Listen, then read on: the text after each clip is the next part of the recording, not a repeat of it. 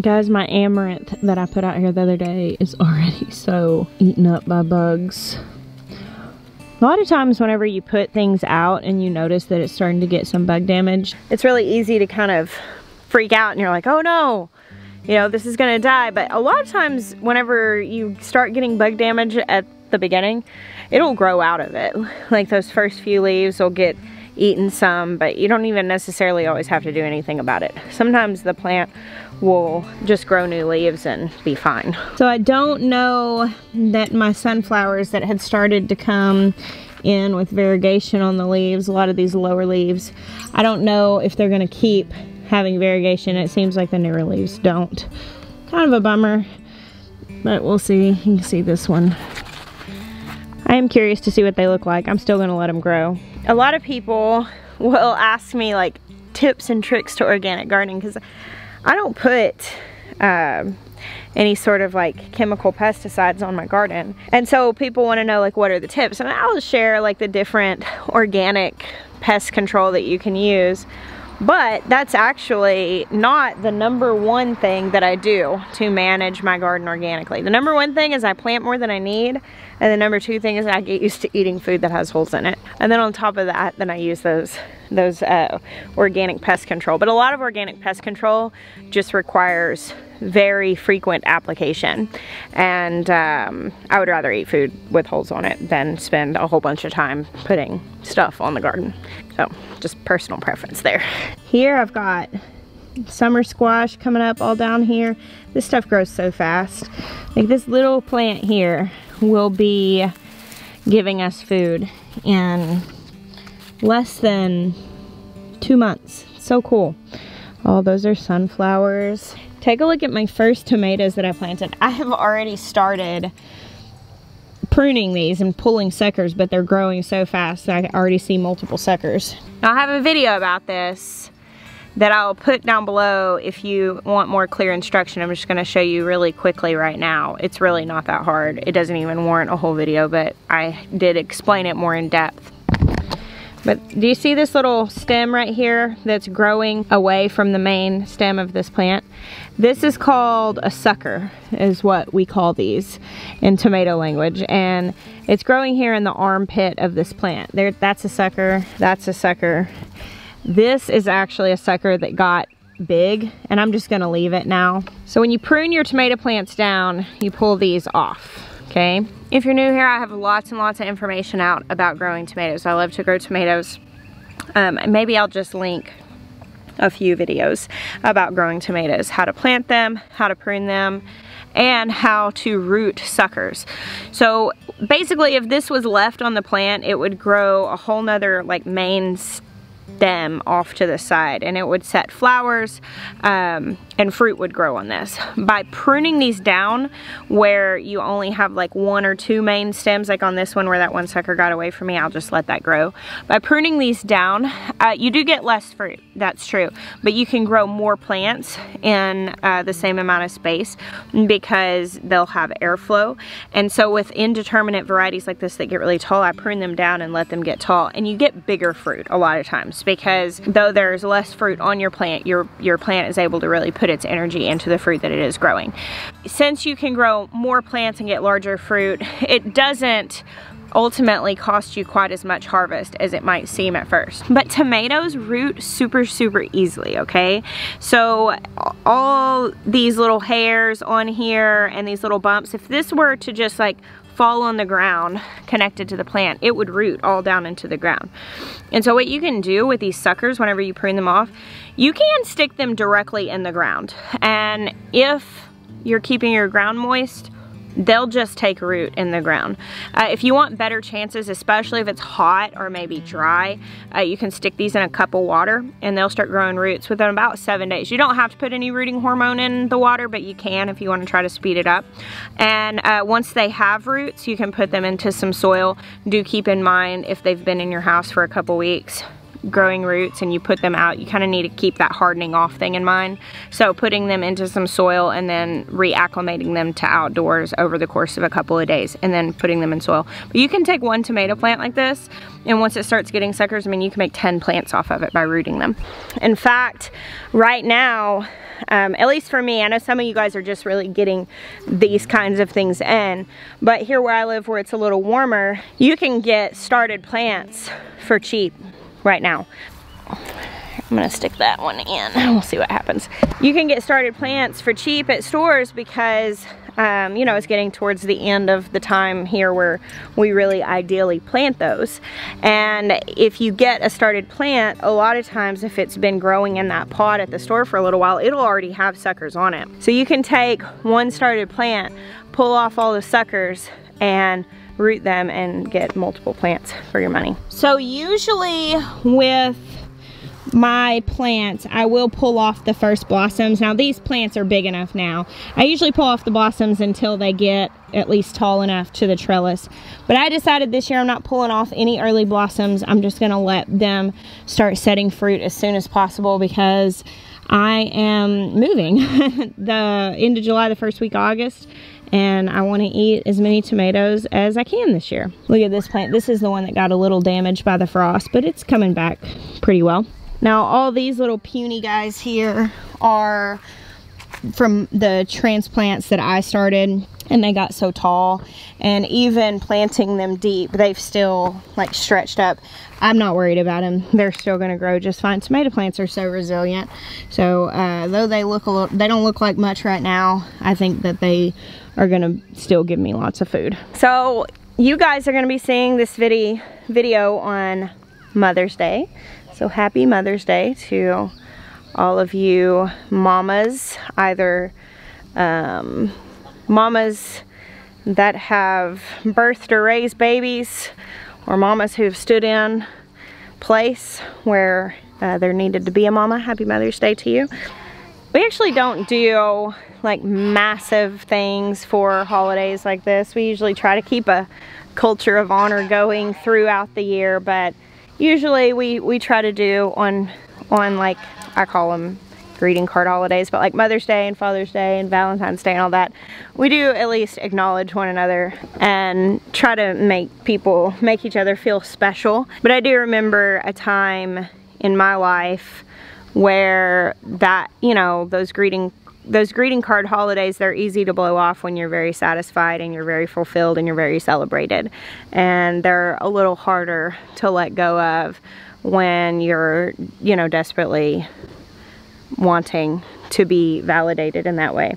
So I know it can be a hard day for a lot of people, and I just wanted to encourage you guys and say, even in the seasons where you might not feel seen, in the laboring that you're doing over raising sons and daughters and whatever capacity that might look like, you're sowing seeds. And a lot of times what legacy looks like is sowing in a season where it costs you something. And so I hope that today you are celebrated, and if you are feeling a void in that today, I hope that you will catch a glimpse in your heart of the legacy that you've sown into, and see that there will be harvest for it. Hey guys, y'all want some roses?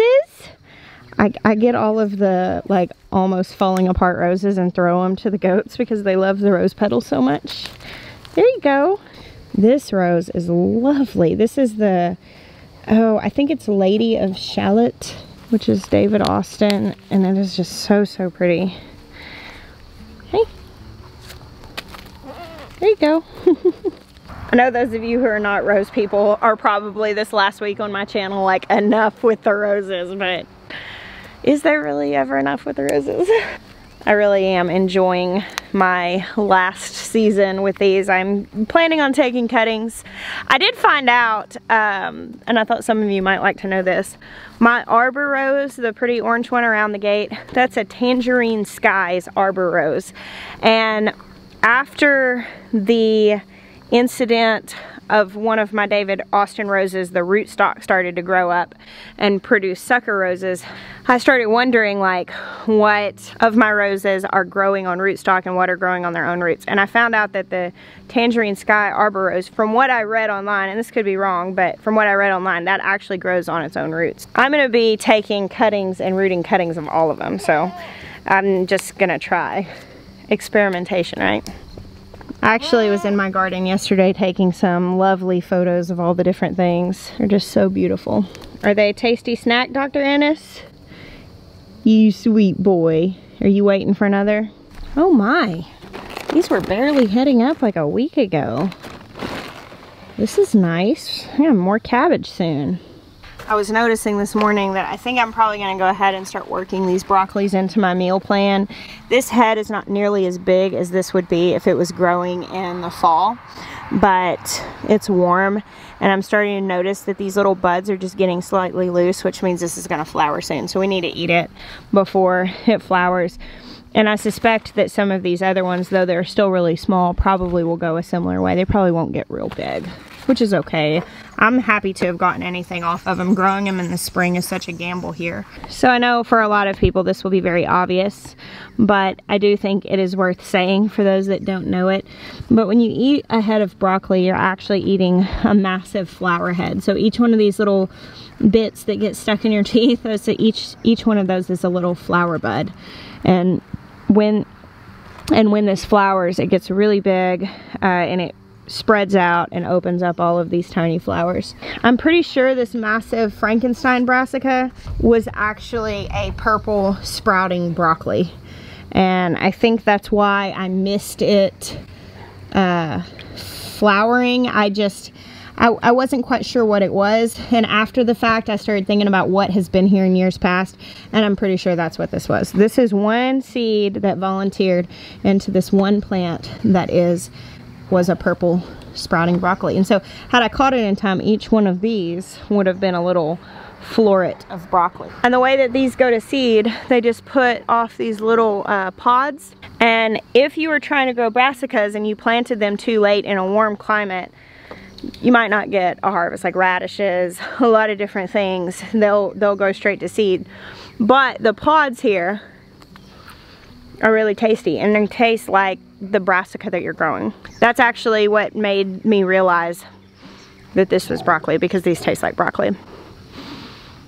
These ones on the bottom had gotten a little bit tough. They're kind of stringy, but if you pick these when they first develop and they're still really soft, they're very, very good. You can eat them like in salads. I'll take handfuls of them and eat them like snap peas. They're kind of small, but or you can saute them or put them in stir fry or whatever. So a lot of people have a hard time growing radishes because they will go so quickly to seed if it's warm. I think radishes are as worth growing for the pods as they are for the roots, because if you let one radish seed, which would develop one root if you were picking it to eat the roots, if you let that go to seed, you'll get handfuls of pods off of that one plant, and they taste just like radishes. And so it's kind of like one way to get food out of those seeds versus just harvesting the roots. It takes longer, but it is good, especially if you live somewhere where growing root vegetables might be a struggle because of the weather. I'll probably be harvesting green beans soon off of my little volunteer beans. Isn't that wild how fast those grow? I always do this when I can't shoot garden tours. I end up coming out here and showing you half the garden. I wanted to do one today and I had to run errands. I didn't get back in time. Tomorrow's gonna be raining all day.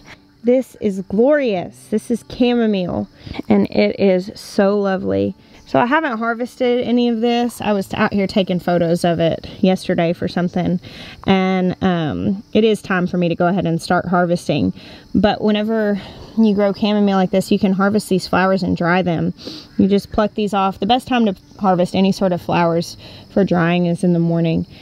And you pluck them off and just lay them flat on like a towel. I just lay a flour sack towel out on the counter. Or if I have space, I'll put, oh my gosh, I love chamomile. If I have space, I'll put a flour sack towel in the pantry, and I'll just let these things dry out in the pantry. I actually have a video about harvesting and drying chamomile also. I'll find that and link it as well. I've done videos about so many things, but sometimes they're hard to find. over the years. It's wild when I walk around this farm to realize that we've been building this for 7 years now. And it's even crazier for me to wrap my head around the fact that we've been sharing it with you guys consistently for about 4.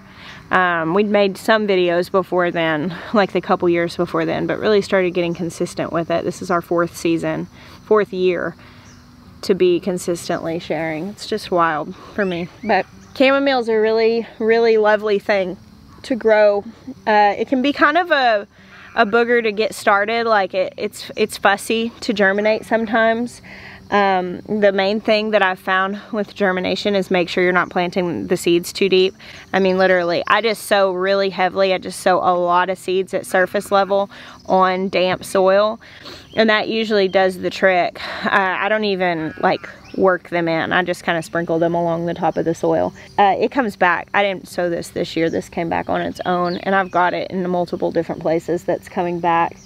And once you have it, you'll continue to have it if you put it in a place where you're not going to weed it out. And as with anything that flowers, the more you pick the flowers, the more flowers you get. Because plants, this doesn't know that it's growing to give me my favorite bedtime tea. When I smell chamomile, it is one of those like scent association things that immediately, like, I'm in my bed with a cup of honeyed chamomile tea and I'm unplugged and I'm about to read or talk with Sweet Maya. It's my downtime. And so when I smell chamomile, that's the association. It's a nice place to go in my mind. But this plant doesn't know that that's why I'm growing it, to take me to that place. It is growing for one purpose, same reason all these other plants are going, to make seed and reproduce. That's why plants grow. So for flowers, unlike that broccoli that I showed you that had sprouted and it produces those pods, the way that flowers work is they produce a flower and then it dries up. And behind where the flower was, it produces its seeds once it dries up, long past the point that it's pretty. And once those seeds are produced, it just shuts down because it did its job. That's the only reason why that plant is growing, is to produce seeds. And so for this, the more you pick these flowers, the more it's going to keep trying to make them. So you want to pick them in this stage early and pull them off fully and dry them and do whatever it is that you're going to do with them, and it'll keep trying, so you'll get more flowers. Here's more chamomile that I actually did sow this year. I threw these seeds down here, I don't know, some months ago. I'm thinking I might just take all these blank spaces and just completely fill them up with something that's an annual that will fill the space out, but and also reseed, because that's really what you want to do in a cottage garden space. And that way, if Jill wants to do something perennial in those spaces, she can. I mean, she can always weed out anything that volunteers, but now it'll keep the soil covered, which will keep weeds from growing. We just threw some straw down in here because the weeds were so intense, but ideally having something growing over those places is really the best thing to keep the weeds down. Well, it is getting dark. It's darker than the camera conveys, but thank you guys for hanging out with me tonight on this little impromptu Not a Garden tour. I hope you're having a beautiful Mother's Day. I bless you. Until next time.